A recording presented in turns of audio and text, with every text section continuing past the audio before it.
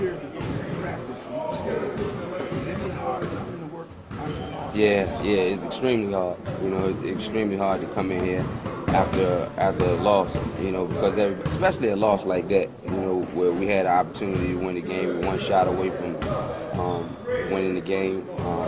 You know, we had a lead in that fourth quarter and let it get away. It's just rough to come in here, but you know, it's something that you have to do. It's our job. Coming in and give everything you got, and you try to just get something out of the practice, and I think that's what we did today. Kind of improvement.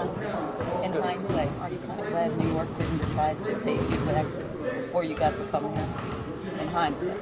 Yeah, I mean, because you know, I just think out of all the situations, you know, regardless of is it a winning team or you know, a team that's not doing so good, I think this is the best situation for me personally because I'm happy.